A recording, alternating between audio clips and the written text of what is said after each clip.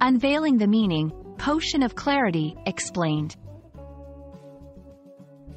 Hello, everyone. Welcome to our English language learning series. Today, we're diving into the fascinating world of phrases and idioms. Our focus is on understanding the phrase, potion of clarity. This might sound like something out of a fantasy novel, but it's a wonderful example of how imaginative expressions enrich the English language. So, let's explore together. First, let's break down the phrase into two parts, potion and clarity.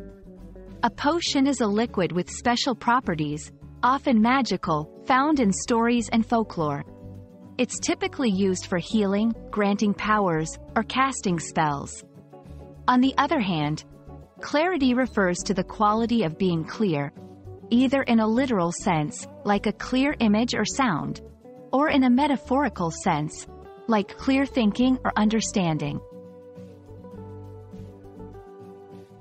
When we combine these two words, potion of clarity doesn't refer to an actual drink. Instead, it's a metaphorical expression. This phrase is used to describe something that helps clear one's mind or understanding.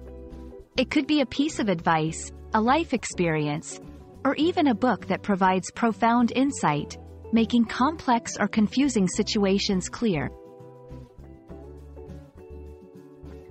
Now, let's see how to use this phrase in real-life contexts. Imagine you're struggling with a decision, and a friend offers some advice that suddenly makes everything clear. You might say, "Your words were like a potion of clarity." It emphasizes how their advice had a powerful, enlightening effect on your understanding. English is rich with similar expressions. Phrases like eye-opener or moment of truth also convey the idea of gaining sudden insight or understanding.